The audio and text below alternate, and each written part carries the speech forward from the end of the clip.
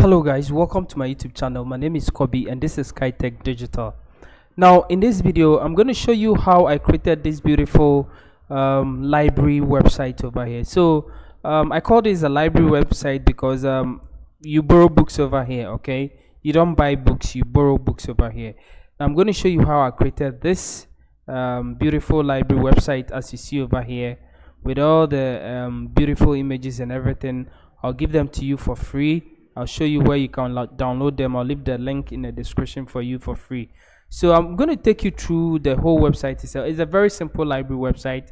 It doesn't have too many functions. All what it does is borrow a book. Okay, so what we're going to see is a header over here with the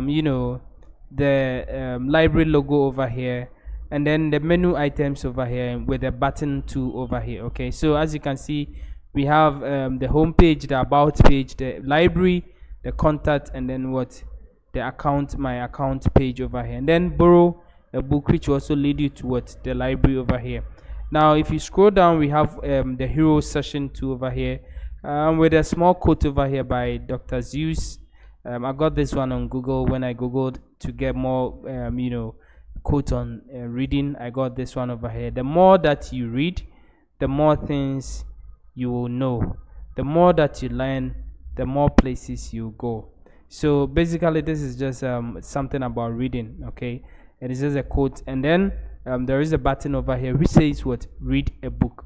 Okay, now if you scroll down, we are displaying some a grade carousel over here. Okay, so as you can see, you can glance through or go through it using these arrows over here. Okay, and this one is just something like a featured thing, featured books over here. Okay, just to let people know that these books are the most read books or whatever books that you want to tell people. Okay, so that is it.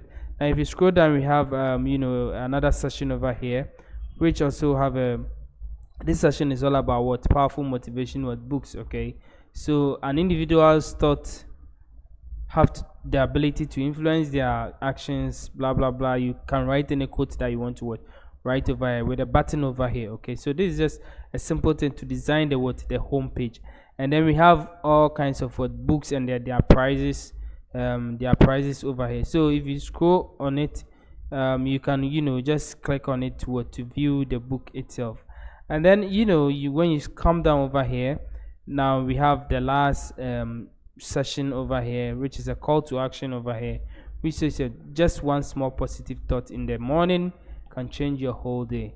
So read a book. So just one small reading in the morning from your favorite book can change your thought for the whole day, or can change your mood for the whole day. Okay, and that is what it. So this is just a simple homepage I created over here for the library book. Now I'm going to take you through how the shop page, the library page also looks like. Now I call it a shop page because you can I use WooCommerce to develop it. Okay, so as you can see, this is this is the library page over here. A lot of books over here you can go through. Okay, so as you can see, when you hover on it, it says borrow. Okay, borrow book.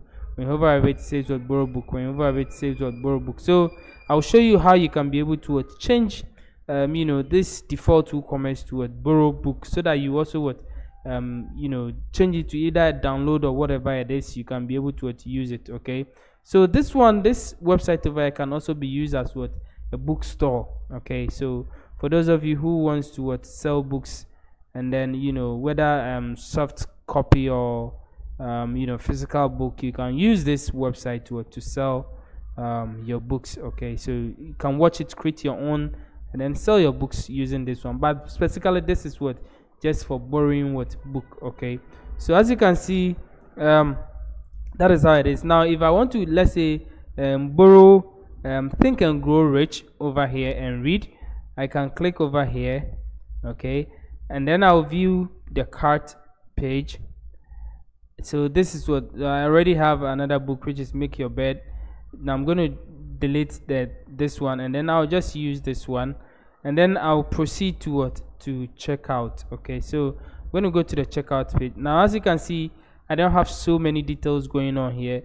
The only details I have is your name, the town, the phone number, and then your email address. I've removed all the other details from the the checkout page. And then also, as you can see, the checkout page button doesn't say what, it does not say place order, it says what, borrow. Okay, so now I use the WooCommerce plugin to develop this website, but then I have to write some codes to be able to get it down. Now not specifically I wrote the code, I use ChatGPT to help me to redefine it the way I want it. Okay, so as you can see, I'm cash on day of borrowing. So you pay with cash upon borrowing, and that is it. Okay, so you don't need to worry yourself. Now as you can see, you can go ahead and then fill in your name, your details, and then you click on borrow, and then you'll be able to borrow a book. Okay, and that is it. So this is how the checkout page also look like. Now this is a simple about page. I'm going to take you to the about page also. This is a simple about page. Okay, very simple. It doesn't have so much going on over here, and you see it over there. And then we also have I've taken you through the library page. I'm going to take you through the contact page. Also, it's very simple contact page, just to get information from whoever owns the website. Okay, if you want to contact the admin of the website, you can use this contact form to contact them. And then the account page, this is where all the books that you borrowed will be seen at. Okay, just like the way WooCommerce, normal WooCommerce account page looks like, it is also the same. But of course, if you want to redesign this one to suit whatever you want it, you can watch a video I made about how to design the WooCommerce WooCommerce page, WooCommerce my account page, using Elementor. Okay, you can use that one to redesign your own page for yourself. Okay, so basically that is it. Now if you click on this one, it will take you to the library side. Okay, all the books over here. So this is basically how the website really looks like. It's not really much, but then it have everything that you need to be able to run this website. Now at the admin side of the website, it is the normal WooCommerce. So when somebody borrows, fill a name to borrow a book, or what the admin or the owner of the website, the library, would do is to just when on the day of borrowing, on the day when the person comes to the library to collect the book, you prepare the book down for the person. When the person comes, you just give it to the person, and you collect your borrowing fee, or the money that the person is supposed to use to borrow the book. Okay, now when the person returns the book, you just record it in your